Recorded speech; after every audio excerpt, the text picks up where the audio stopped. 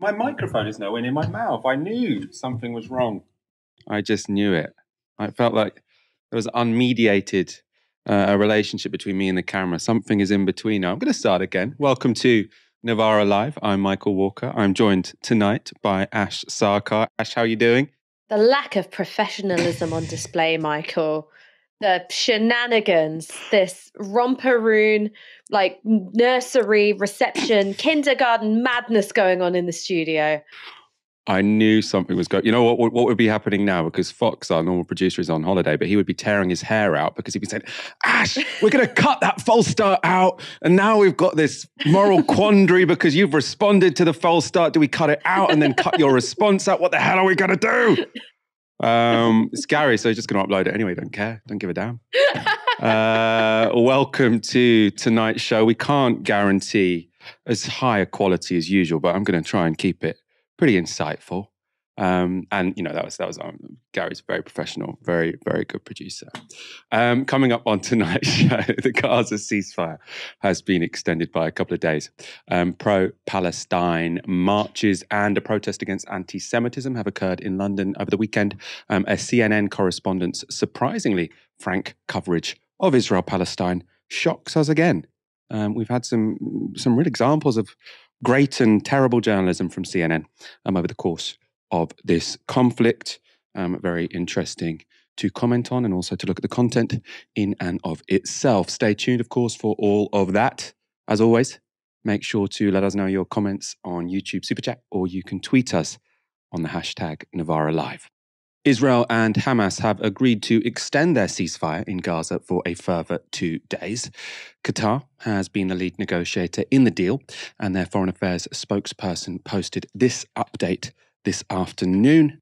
The state of Qatar announces, as part of the ongoing mediation, an agreement has been reached to extend the humanitarian truce for an additional 2 days in the Gaza Strip. As part of the original pause over the weekend, Hamas released 40 Israeli hostages, while Israel freed 117 Palestinians held in their jails. A further 11 hostages are set to be returned to Israel today in exchange for another 30 or so Palestinians. Though the deal seems to have stalled after both sides raised issues with the lists of those named for release. Presumably, it was also held up by negotiations for an extension, meaning that the exchange will go ahead soon. For many of the hostages' families, the ceasefire between Israel and Hamas has been a success. It's also brought about 4 days of much-needed peace for Palestinians in Gaza after 7 weeks of bombardment left nearly 14,000 dead.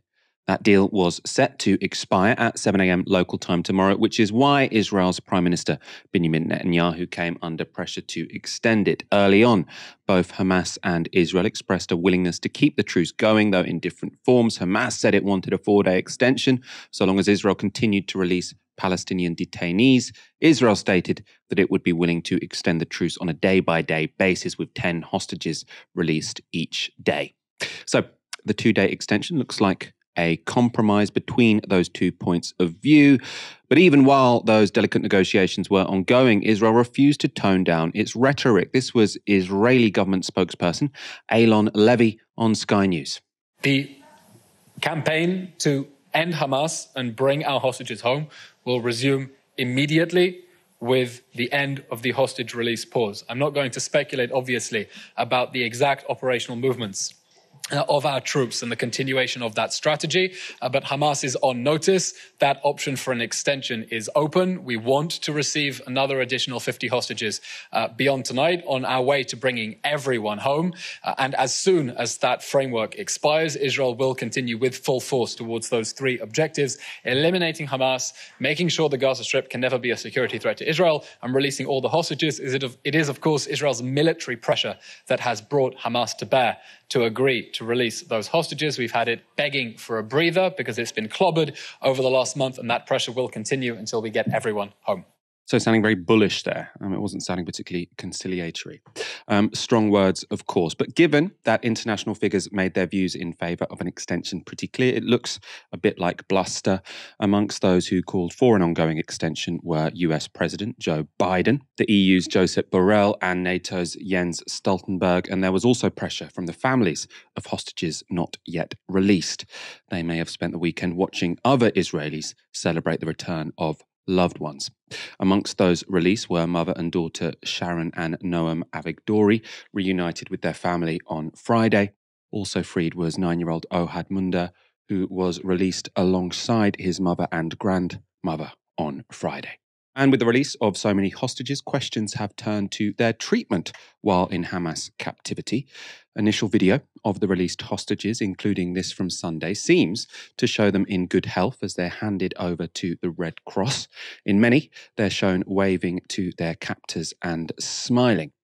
And it's not just those fairly controlled images that are coming out. Alon Ben David is the defense correspondent for Israeli broadcaster Channel 13. He gave this report on how the hostages were treated by Hamas fighters. והבסנים ירדו לתוך מנהרה ארוכה של קילומטרים, חלקן עברו אותה על גבי אופנוע, שאיש חמאס מרכיב אותה מעל גבי אופנוע במנהרה, אחרות הלכו אותה ברגל, 4-5 קילומטר כנראה לאזור בית החולים של ח'אן יונס. שם רוב הזמן הם הוחזקו ביחד. עכשיו, הם מספרות סיפור, לא התעללו בהם, לא הפעילו כלפיהם אלימות. אוכל היה במשורה, לא היה הרבה אוכל, הם אכלו מעט, גם רואים על הגוף שלהם שכולם איבדו משקל. תרופות, היה ניסיון של אנשי החמאס לתת להם, אבל לא באופן סדיר. זאת אומרת, יום כן היו תרופות, יום לא היו תרופות, היה ניסיון לספק להם את התרופות הקבועות שלהם, לא תמיד זה עבד, אבל הם מתארות סיטואציה שחלק ניכר מהשבי, הם עברו ביחד. כשהם עושים אחד לשני הרצאות, וכל אחד מספר סיפורים, ועושים פעילויות. השהות הזאת ביחד כנראה נתנה להם עוד קצת חוסן לעמוד בתנאים האיומים האלה של חיים מתחת לקרקע בשבי ובחוסר ודאות. חלקן ידעו, שמעו ברדיו במנהרה על קרובי משפחה שלהם שנרצחו בשבת השחורה. חלקן לא ידעו וקיבלו את הבשורה אתמול בערב מבני המשפחה, שנאלצו לספר להם שחלק מהמשפחה נרצח בשבת הזאת, אבל רוב הקהילה הזאת עברה למקום אחד, ובסך הכל הם מתארות תנאים סבירים. Ben David's account there accords with that given by Yosheved Lifshitz, one of the earliest hostages released by Hamas over a month ago. At a press conference after her release, she said Hamas had, quote, treated us gently and fulfilled all of our needs, unquote. What those testimonies don't accord with, though, is how many Israelis have expected Hamas to treat the hostages. This is Emily Hand, one of the hostages released this weekend, being reunited with her sister. Just 9 years old, the Irish schoolgirl was taken from the Be'eri kibbutz on the 7th of October. Her father, Thomas Hand, was initially told that her body had been found at Be'eri after the Hamas attack. And this was his reaction at the time. They just said, we found Emily. She's dead. And I went, yes! I went, yes! And smiled. Because that is the best news of the possibilities that I knew. That was the best possibility that I was hoping for. I mean, really, really difficult to watch that. And I mean, you could see that was a father in a terrible situation. Obviously, he didn't want his daughter to have died, but he was assuming that how Hamas would have treated any hostage was, so appalling. Obviously, people in Israel and people around the world are being told that this is, ISIS 2.0. They have this insane bloodlust. All they want to do is torture people and behead them, essentially. That's what we've been told, right? Also, we might question, how did he get told that this person was killed? Apparently, there were unidentified bodies and DNA tests and the like. But even after Hand found out that Emily was still alive but in Hamas captivity, he still anticipated unspeakable horror. This was Hand speaking before Emily's release. Unofficial reports came in that she was found dead in the kibbutz. Like I say, it was unofficial. I was relieved. I was relieved that she was dead and it was all over. It would have been pretty quick. You try to imagine the the best. You know, you hope that it was quick. You hope that she wasn't one of the ones that they chop her hands off and torture, just boom. That's a nice thought. I mean, we need to reiterate, however Hamas treated their hostages, I'm sure this will be incredibly traumatic for either anyone who was taken captive or anyone who was waiting for one of their captive relatives or friends to be returned, as there are many people still being held hostage and many people waiting for hostages to be returned. This is, treating people nicely doesn't make this just a nice story where it was, 4 weeks staying somewhere else, right? This is going to be very, very traumatic for everyone involved. But I do think it is telling that Israelis are basically told these are completely, irrational animals who are going to torture everyone in captivity when, actually the rational self-interest of these Hamas fighters was to treat people nicely, right? And I'm not saying this out of, I've seen some of the footage of what Hamas fighters did on that day. They weren't particularly humane, and there's a lot of hatred towards Israelis. Israelis really hate Palestinians, and Palestinians really hate Israelis, right? That's the nature often of colonial violence or any kind of conflict, right? So I don't think this is a situation whereby, oh yeah, Hamas, actually, they're really nice guys, they're treating people well, but they're not completely irrational. And if you're not completely irrational, then obviously it makes sense to treat your hostages quite well, because that is going to be a PR victory for you, right? If Hamas were to have treated everyone appallingly, and then when they returned them as part of any deal, they told the world that they had been treated terribly and people they were held captive with had been sort of beheaded, that wouldn't make any sense. But we've actually been sort of told, the message we've been given is that it shouldn't make any sense, because these are irrational, completely crazed people who only have a death wish. They're a death cult. They aren't rational agents. And I think, obviously ground troops on either side are going to be driven by emotion, anger, hatred. I think in general, both the leadership of Israel, of Likud, and the leadership of Hamas in Gaza are pretty much rationally acting agents. And I think we should understand their behavior in that manner. Otherwise, we end up looking at sort of the rational Israelis and the barbaric Palestinians, which I think is the frame we're often given in the media, which I don't think helps us understand anything, really.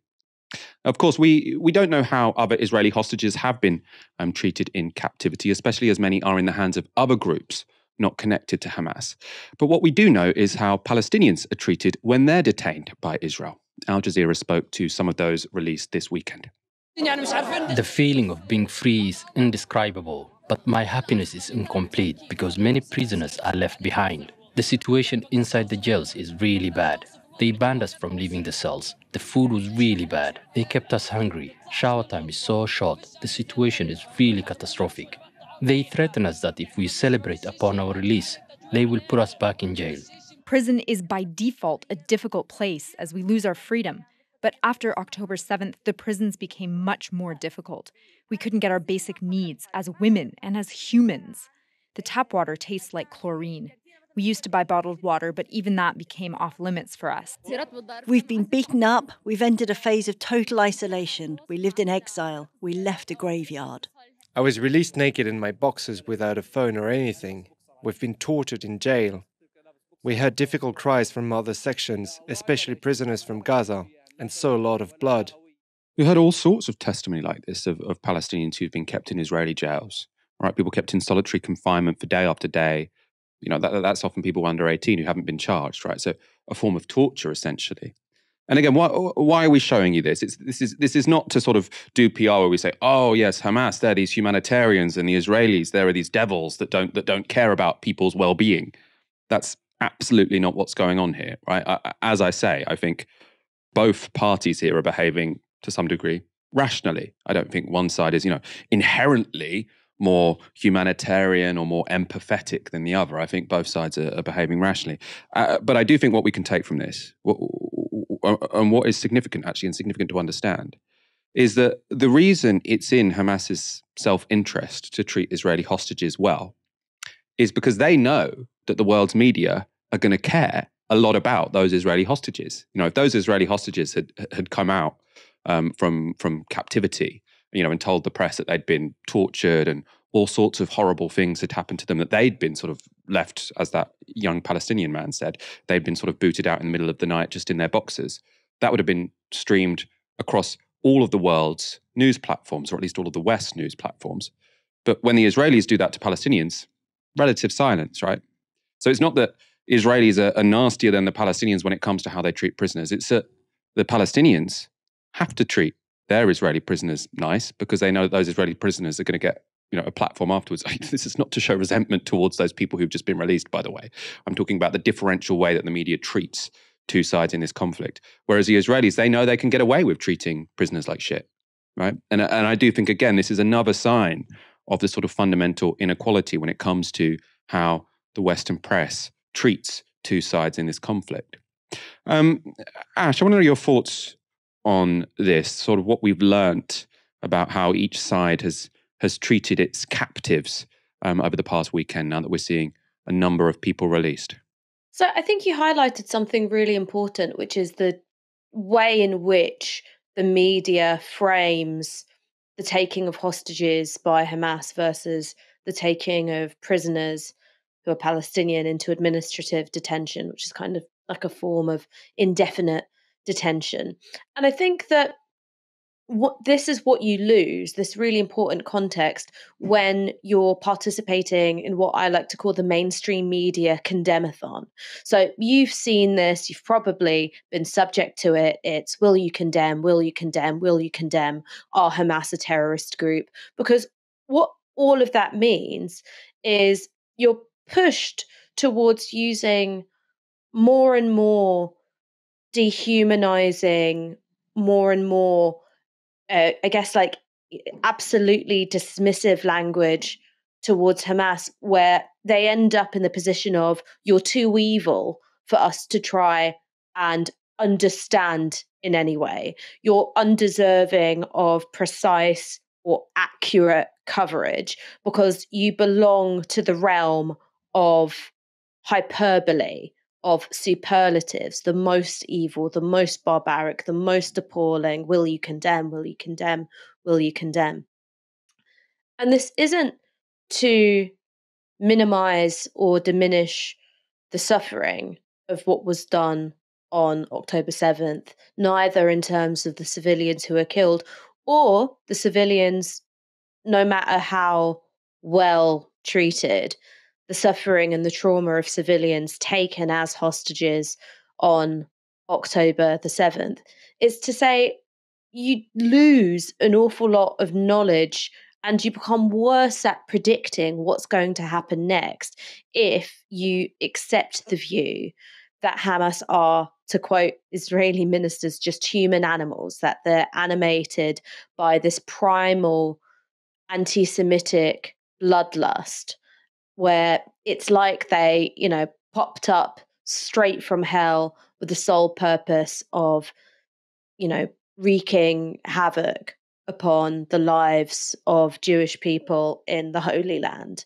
That's not true. The best way to understand Hamas is, yes, a group which carries out atrocities which fit the definition of terrorism, the failure to distinguish between civilian and military targets, the targeting of civilians, carrying out acts of violence where the intent is to frighten and to terrify the civilian population. That fits the bill of terrorism.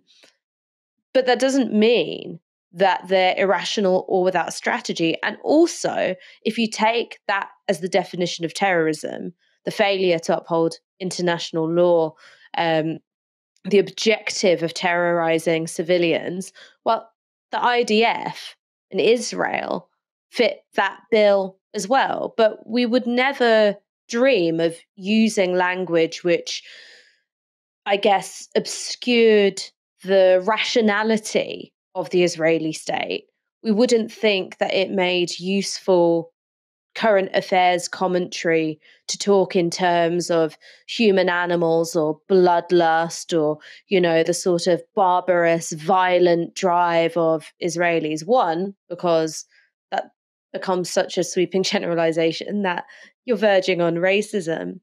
And two, that's not useful commentary or analysis, except for some reason, when we're talking about Palestinians and we're talking about Hamas in particular, that's not only considered useful commentary and analysis. That's like the hurdle you have to, jump. That's the threshold you have to cross. That's the bar you have to meet if you're going to be considered a sensible voice on the topic.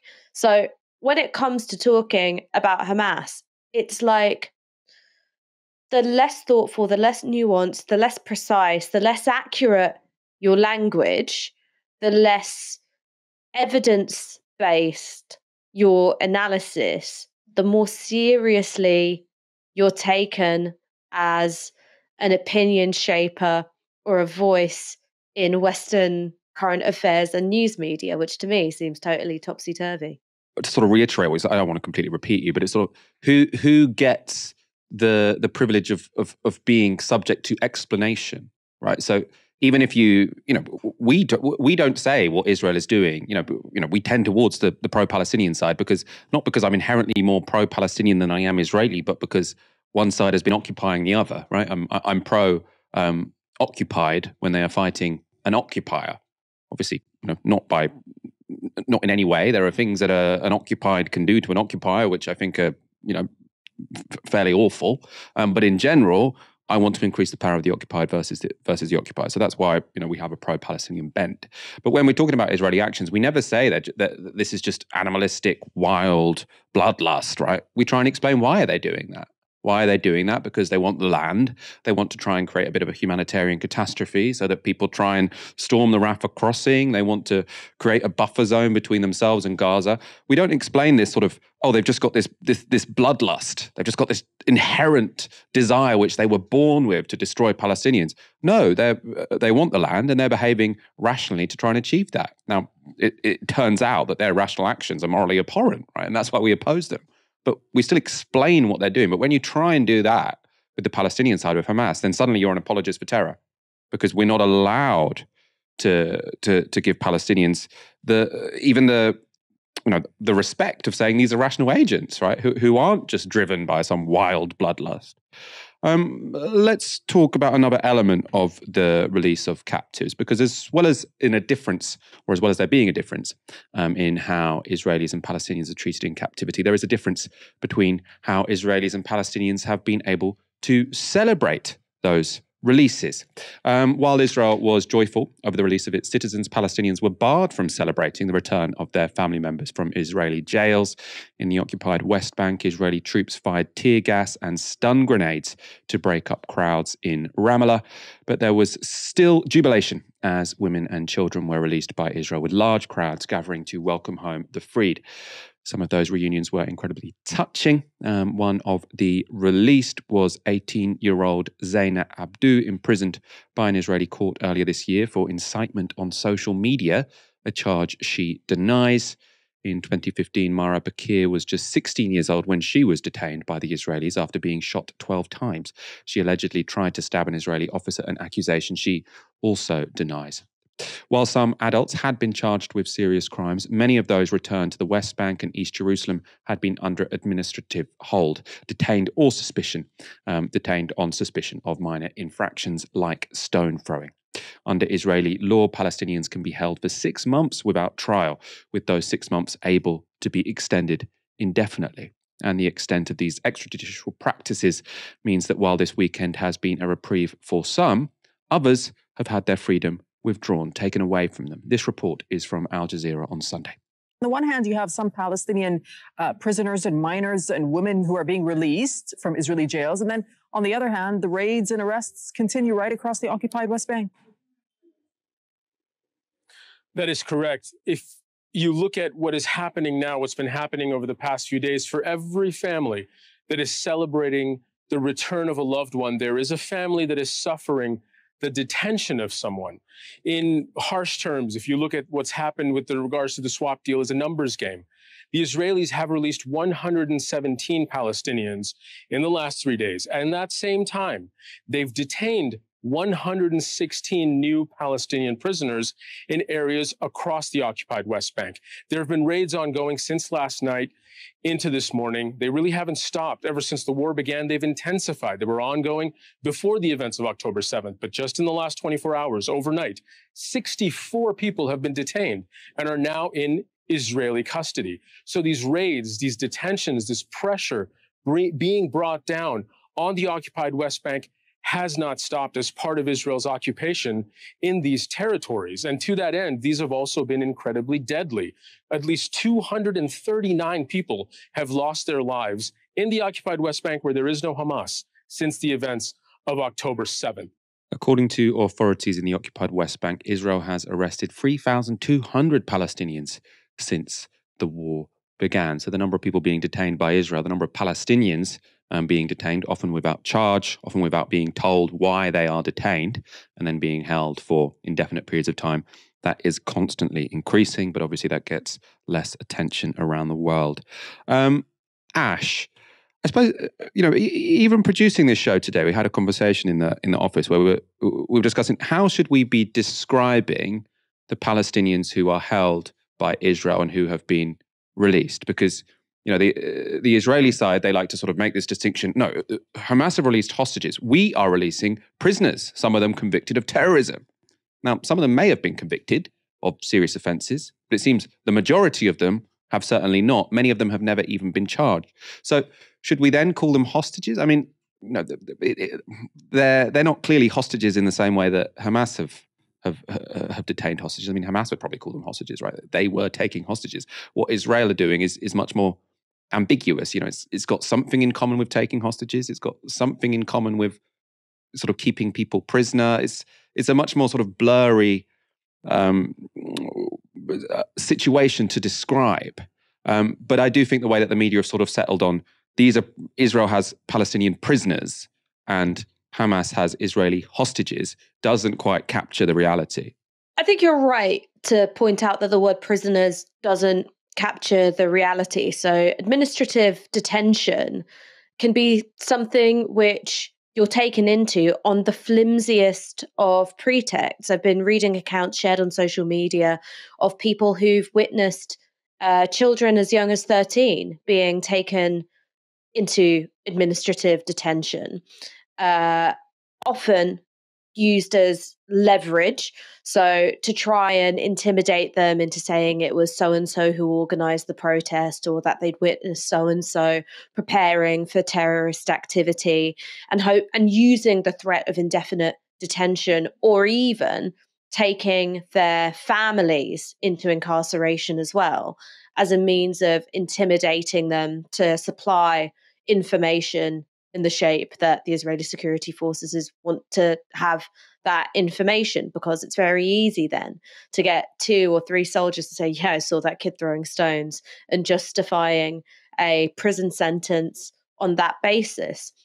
So we're not talking about a system of imprisonment which is based on things like reasonable grounds for suspicion, being charged in a timely manner, having access to legal representation throughout your time in custody. We're not talking about people being brought to trial in a timely manner. Many people are released after quite long periods of incarceration without ever having even been charged.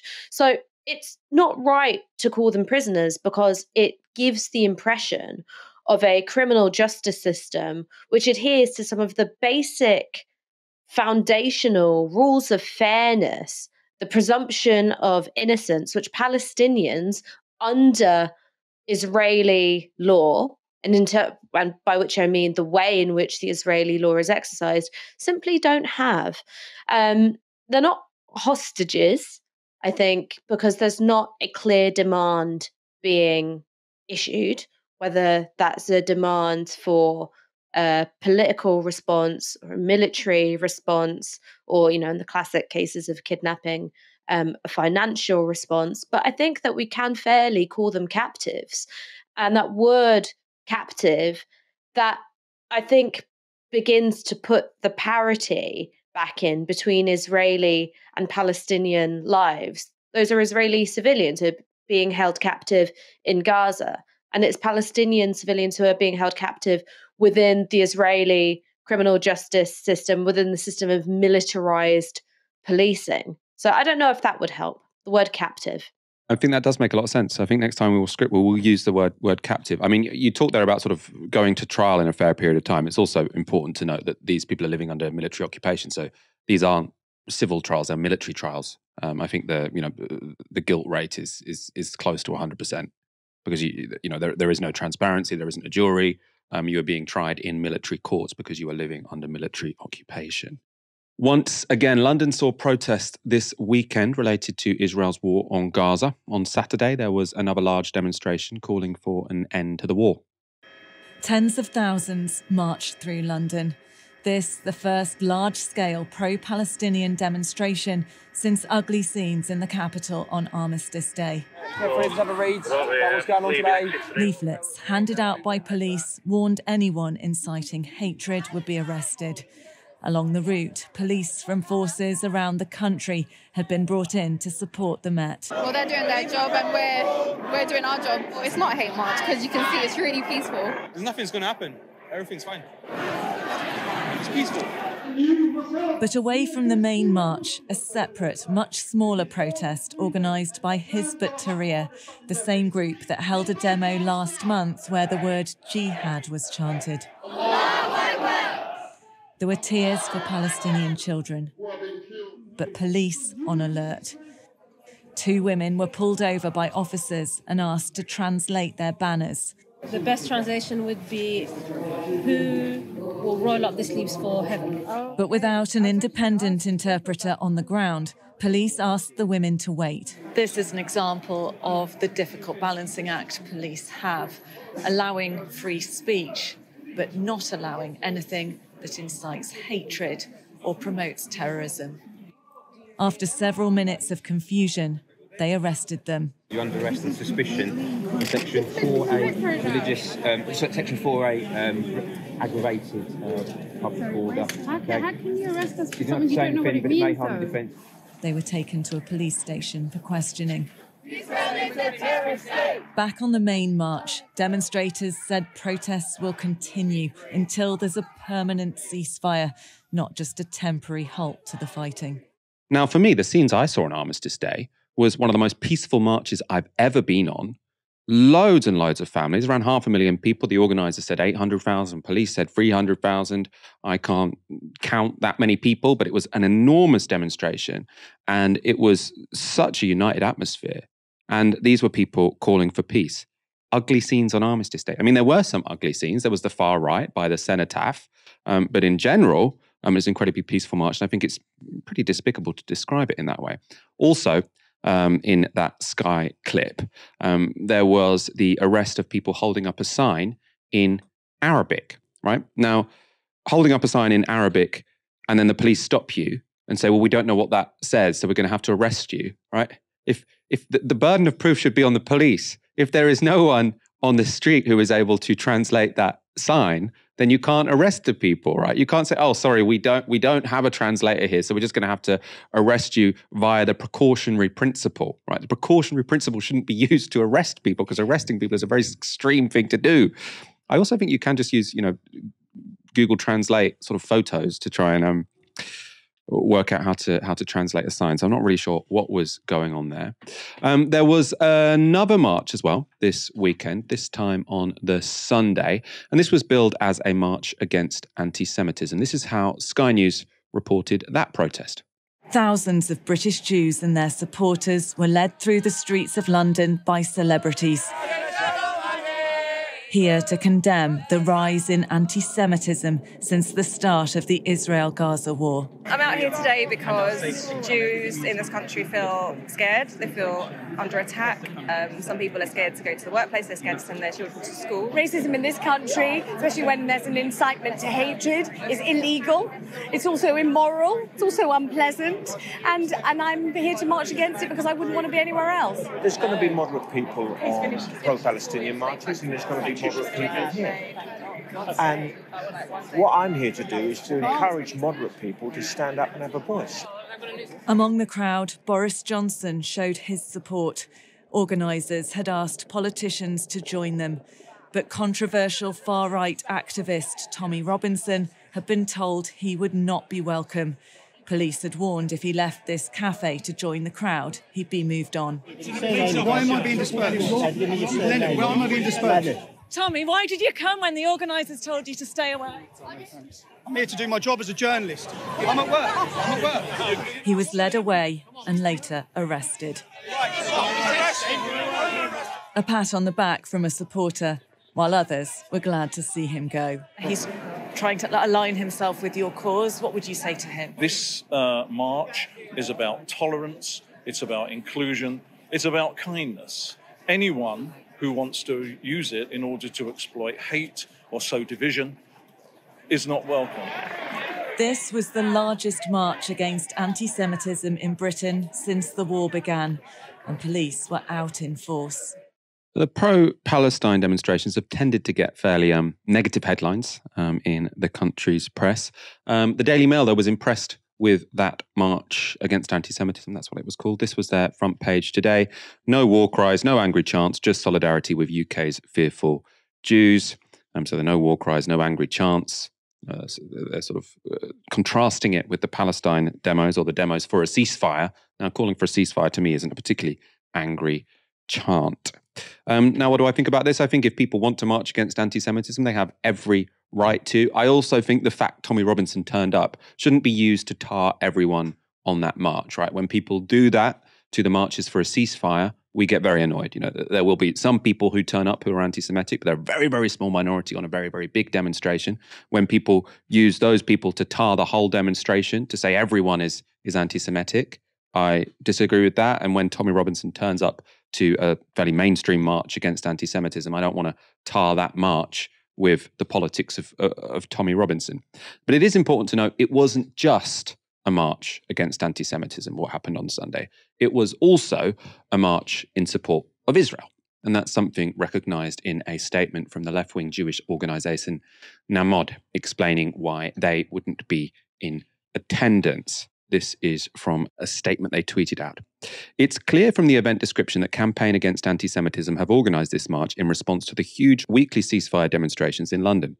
They claim these demonstrations have turned London into a no-go zone for Jews, promoting glorification of terrorism and incitement to racial or religious hatred against Jews.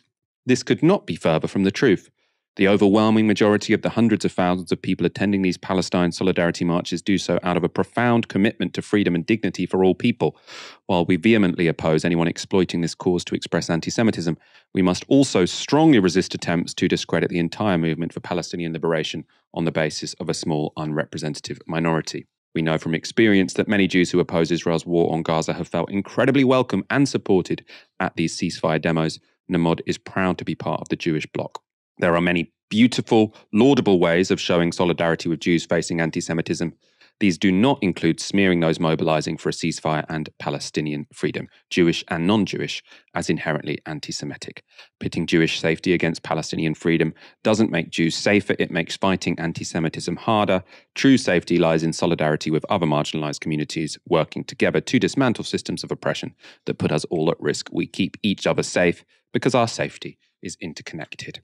Ash. A fair number of people sort of attended that one on Sunday. I think it's the first weekend where we've had a large demonstration in support of the Palestinian cause and for a ceasefire, and a large demonstration against anti-Semitism, but also supportive of Israel. There are lots of Israel flags being waved. I don't think the organisers would deny that was also a march pretty much in favour of Israel. What's your comment on those two marches happening this weekend? The thing about protests is that they don't have ticketed admission. So by their nature, they attract a pretty broad base of people if they're large enough demonstrations. And many of the people who are there won't have any kind of official relationship, tangential or otherwise, with the people who organised the march. And I think that that's one of the things which gets persistently misrepresented about the pro-Palestinian march. And so, like you, Michael, I don't want to take Tommy Robinson's presence, his unwanted presence at that march, and say, well, this tells us something about the organisers. I think it tells us something about Tommy Robinson it tells us that despite being someone who has a record of anti-Semitic remarks, he's chosen to present himself as an ally in the fight against anti-Semitism because he sees it as an opportunity, I think, to further Islamophobia and to further his racist agenda in the UK. And that's not something that I think you can hold the organisers of the march responsible for. I think what you can hold the organisers of the march responsible for are their connections to the ongoing dispossession of Palestinians. So one of the organisers of the march, Gideon Falter, he is also on the board of the Jewish National Fund. The Jewish National Fund. This is something which has been reported by Adil Ray, and the Jewish National Fund has been accused for a very long time now of helping to fund illegal settlements and their expansion in the West Bank. Now, when it came to the pro-Palestinian marches, particularly in the run-up to the march which took place on the 11th of November, there were all kinds of news stories, particularly in the Daily Mail, outlining these quite tenuous connections of people who were perhaps part of the Palestine Solidarity campaign and saying, well, this person's connected to this person who's connected to this person who is Hamas or part of the Muslim Brotherhood or something of that nature. There was an ongoing project to delegitimize the march, and I think on a very, very flimsy pretext. I think what you have here are much more direct connections, possibly, to a process which is illegal in the eyes of international law. These are illegal settlements which are being expanded, and yet it's not anywhere close to receiving the same amount of scrutiny that the marches in support of Palestine did. And I think that there are multiple reasons for that. I think one is the persistently anti-Palestine bias that exists within British media. That's also something which is deepened and made more acute by what I feel is endemic Islamophobia in the British media.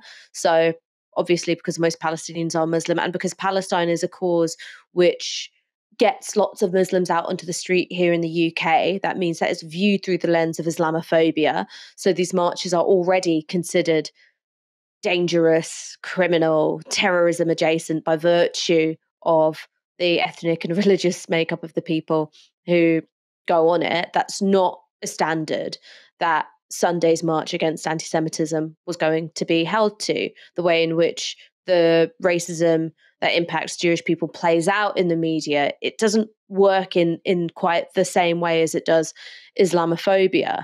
And I think that you've also got this really tricky business where the political project of Zionism, the aims of the Israeli government are sort of bound up with the idea of being critical of these things is being anti-Semitic. And that's not to downplay the very real anti-Semitism that exists in our society and the very real fears of Jewish people who live in our community, who live in the city, who live in this country. But it's to say that it gets quite difficult to unpick these things. So yes, it was a march against anti-Semitism. And in terms of being against street harassment, being against racism, being against people being forced to live in fear, of course, I stand in solidarity with all of those things. But you can't separate that, I think, from the feeling, I think, amongst many of the march organisers that Israel is being unfairly maligned for its military actions in the Gaza Strip. And I think that becomes really difficult to talk about. It becomes really difficult to maintain empathy and understanding towards people who are victims of racism, which is, of course, something we should all do, while also being, I think, accurate about the way in which those very real fears are sometimes used as a sort of, shield for the morally reprehensible actions of the Israeli state. Before we move on to our next story, would you like to join me, Ash, Moya and Owen Jones for a live panel show, recording and a social next week, next Thursday? So that's Thursday, the 7th of December. Look at that poster. Novara Media is hosting our first in-person live panel show in South East London. There'll be mince pies, Novara merch for sale. You might get a tank top and a vinyl DJ set and reasonably priced drinks. All the money raised at the event will help support our independent, truthful journalism. I'm sure it will be a fabulous evening. There is, though, I should warn you, very limited capacity. So if you want to come, grab your tickets now. The link is in the description below. Britain's new Foreign Secretary has won some plaudits for sounding tougher on Israel than his predecessor. He said this to the BBC on the weekend.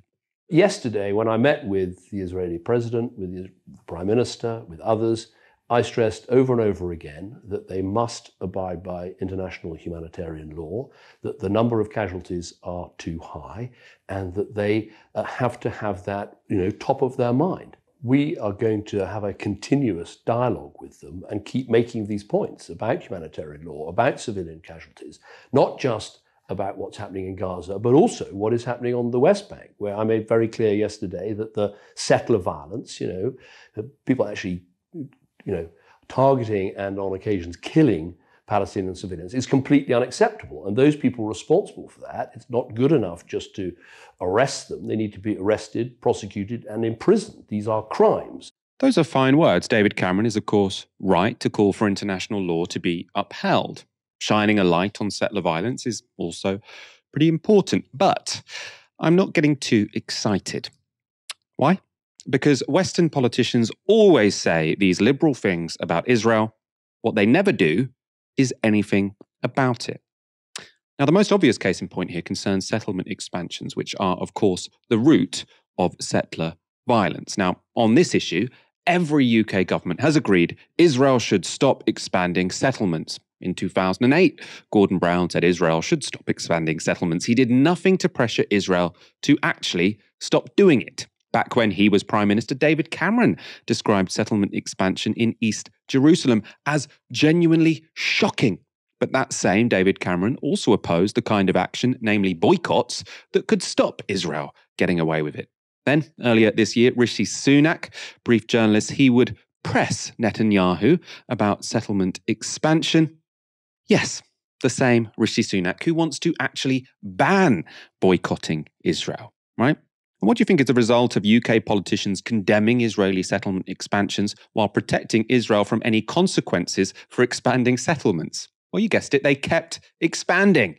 This graphic from Al Jazeera shows how settlements have consistently grown since 1972. In 2018, there were 683,000 settlers on Palestinian land. The map on the right shows the effect this has on life in the West Bank. The green parts on the map are areas managed by the Palestinian Authority, of course, still under Israeli occupation, but managed by the Palestinian Authority. They are separated by the blue parts of this map, all under direct Israeli military control, and dotted strategically throughout the blue zones are the settlements. So they're shown in these red dots of varying size. Now, they make a proper Palestinian state in the West Bank practically impossible. And Western politicians know this. They admit this. Watch this speech President Obama gave in Jerusalem in 2013. Put yourself in their shoes. Look at the world through their eyes. It is not fair that a Palestinian child cannot grow up in a state of their own.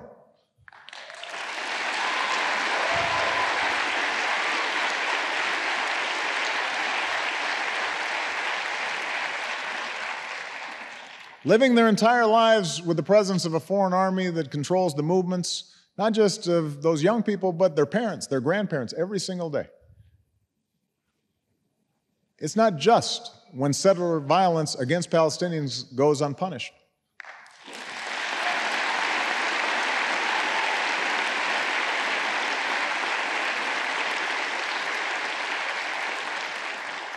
It's not right to prevent Palestinians from farming their lands or restricting a student's ability to move around the West Bank or displace Palestinian families from their homes.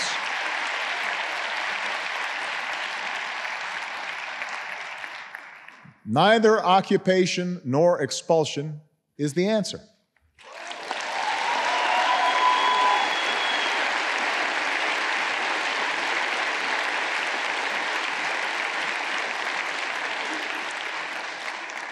Just as Israelis built a state in their homeland, Palestinians have a right to be a free people in their own land. So as you can see, in his sort of usual very eloquent manner, Obama talked a good talk on Israel-Palestine. But Netanyahu consistently ignored him. He wasn't persuaded by those fine, inspirational words that Barack Obama gave. And how did Obama respond? Well, you guessed it, with a multi-million-dollar aid package. Yes, in the final year of his presidency, Obama signed a new decade-long aid deal to Israel worth $38 billion. Now, this is why I'm not really interested in what any politician says about Israel-Palestine. I'm interested in what they do. If you talk a good talk on settlements, I do not care unless you explain how you are going to make sure Israel has consequences for settlement expansion, has consequences for settler violence, has consequences for breaking the rules of war. Because what we have at the moment is a situation where all Western politicians agree. I don't think there's a single Western politician. I mean, Trump was maybe a bit of an exception here, but other than Trump, you don't get many Western politicians who stand up and say, I'm in favor of settlement expansion. They all stand up and say, we are opposed to settlement expansion. Oh, but also we are opposed to any of the measures that could discipline Israel to the extent that they don't do it. And this is up to the present day. So Joe Biden has always been very, very clear. He supports a two-state solution. He supports a viable Palestinian state, even while he supports pretty much unconditionally Israeli war crimes in Gaza. And guess what? Israel are still expanding those settlements, even amid the Gaza war. They are putting more money towards settlement expansion. This is from the EU's chief diplomat. I'm appalled to learn that in the middle of a war, the Israeli government is poised to commit new funds to build more illegal settlements. This is not self-defense and will not make Israel safer. The settlements are a grave international human rights law breach. They are Israel's greatest security liability. Now, they would be Israel's greatest security liability if Joseph Borrell or Joe Biden or Rishi Sunak or even Keir Starmer suggested that by expanding those settlements, we would reduce the support militarily, diplomatically, financially that we give to Israel. Unfortunately, we don't do that. We send nice tweets, we give nice speeches, and then we say, oh, they ignored us and still we're going to give Israel everything they want, right? Which means that we are complicit in those settlement expansions. There's no point in saying, well, I condemn settlement expansions. If you are giving Israel unconditional financial, military, and diplomatic support, I don't give a damn what you say about settlements. What it is, pure and simple, is virtue signaling. It's taking positions because you know that it's going to resonate with a liberal or even progressive audience without feeling the need or really coming under the pressure to back those nice words up with anything concrete or meaningful. And for me, the explanation of why this is the case is the important bit. Why is it that you have a succession of British prime ministers and American presidents who are happy to condemn illegal settlement expansion, but don't want to do anything about it? Now, there's one way of looking at it, which you sometimes hear, which is the idea that, the Israeli lobby is too strong for politicians in the West to do anything about it. And actually, I don't think that's what's going on. I think the reason why you don't have those condemnations of illegal settlements being backed up with any real diplomatic or financial pressure, any sort of reduction in arms sales, is because Israel has always been perceived by the West as an extension of our geopolitical interests in the region. Now, this was something that was explained, I think, wonderfully, concisely, and thoroughly by Rashid Khalidi in my recent interview with him, which is one of the reasons why Britain committed itself to the formation of a state of Israel with the Balfour Declaration. One, was out of a sense of what you might call anti-Semitic Zionism, the sense of going, well, we don't want these people here, let's put them over there. But the other was the idea that if you created what was understood by many British politicians to be the equivalent of a little Jewish Ulster, that would protect the land route between Egypt and into the Middle East, and that would protect British trade and military interests.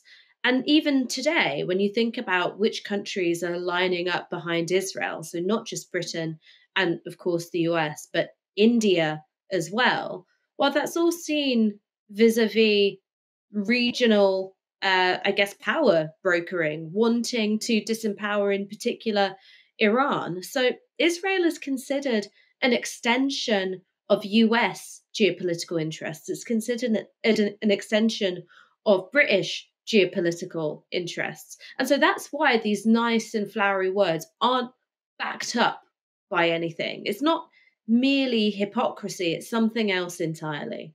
It's not in the West's interests to really police what Israel does, right? They basically care that they've got this ally in the Middle East.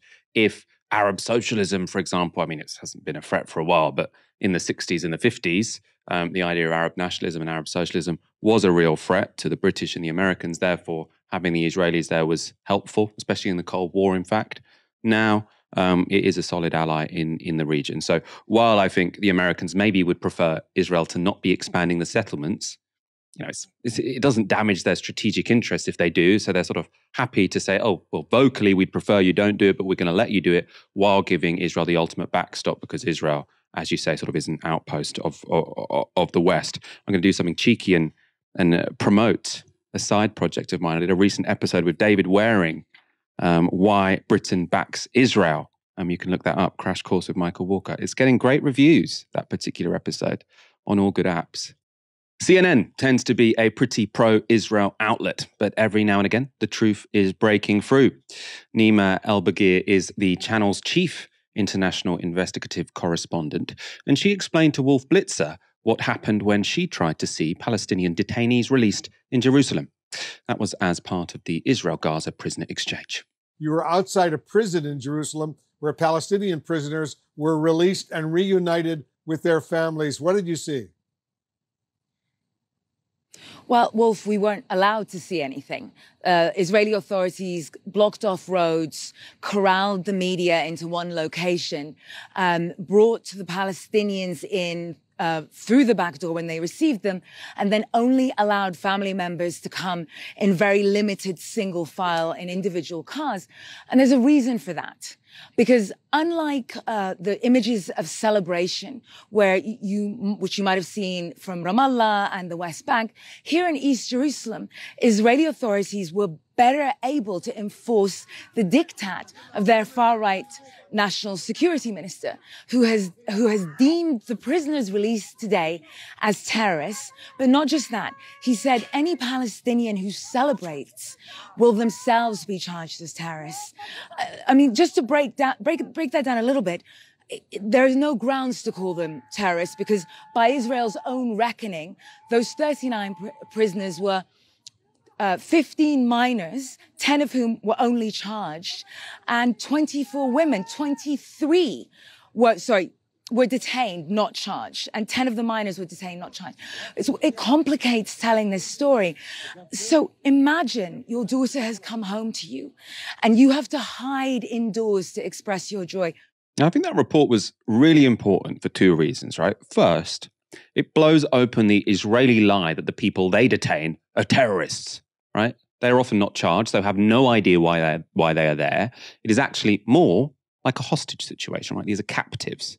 Israel's always trying to say, oh, you know, Hamas released hostages. We're releasing terrorist suspects. No, they're often releasing people who have no idea why they've been detained in the first place, and that have been detained for indefinite periods of time without ever knowing when they will be released. The second thing that I think that report showed is how the most normal expressions of love and family life are suppressed by Israel when it comes to the Palestinians. Now, imagine you have a daughter who's been kidnapped from you, yet when they are returned, you'll be charged as a terrorist if you publicly celebrate, right? That's dystopian. Not only has your kid been kidnapped, but when they're returned, if you celebrate, then suddenly you're a terrorist and you're liable to get kidnapped, right? Dystopian. Let's go back to the report. I want to show you this video, Wolf, of a daughter reuniting with her mother that was sent to us by the family. Take a listen.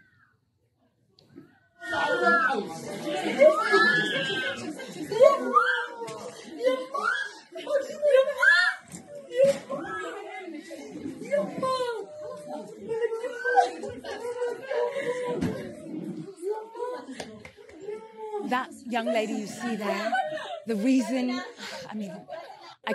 there's no reason, it's her daughter, but beyond that, she had been arrested at the age of 16, convicted at 17 for 10 years, accused of attempted stabbing. Her family and her lawyer and Israeli and Palestinian rights groups say that this was a miscarriage of justice. Her family had taken this all the way to the Israeli Supreme Court, and her mother had lost hope. So the idea that Israel's far-right figures are demonizing Palestinian joy in this moment is part of a bigger picture, Wolf, that we have seen play out, where they're not distinguishing between Hamas and civilians, Wolf.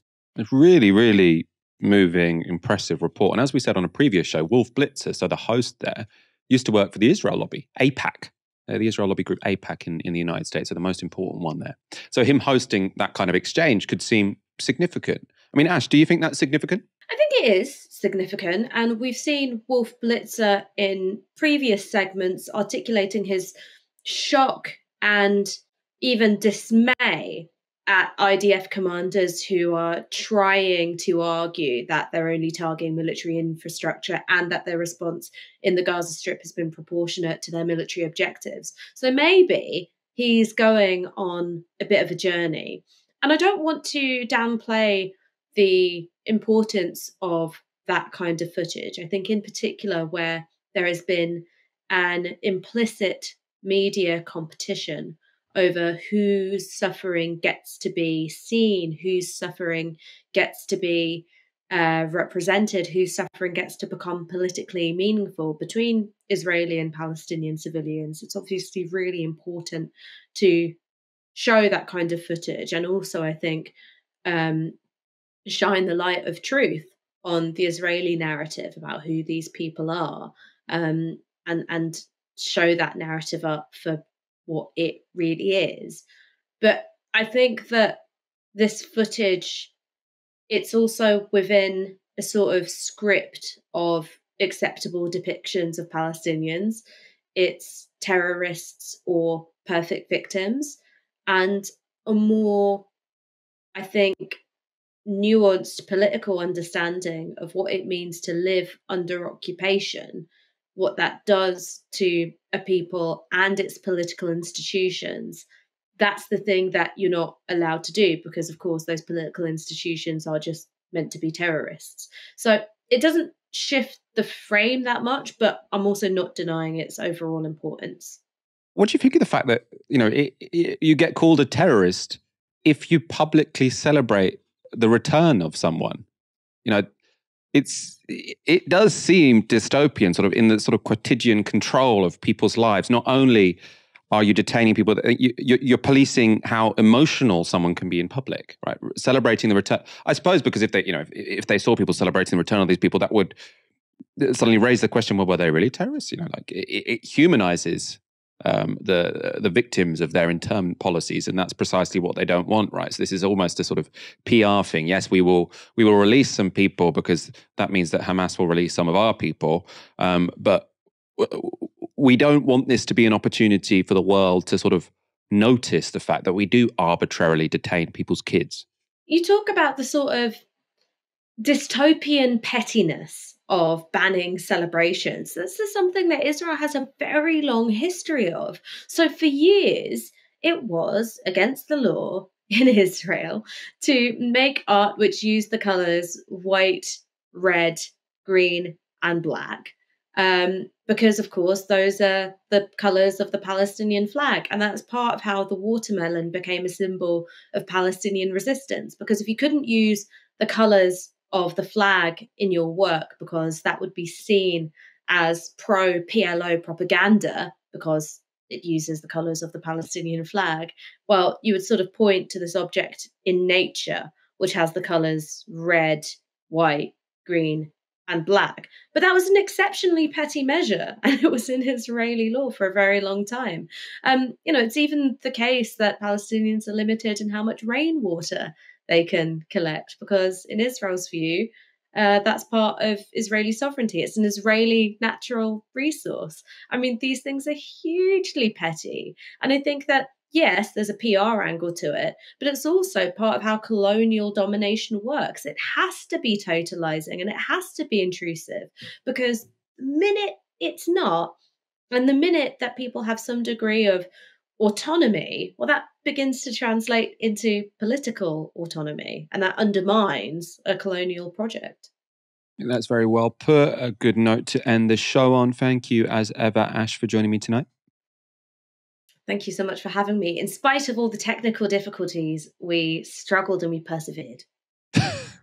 Let's not talk about the technical difficulties. They're the past now. Thank you, everyone, for watching this evening. Come back tomorrow for another live stream from 6 p.m. For now, you've been watching Novara Media. Good night.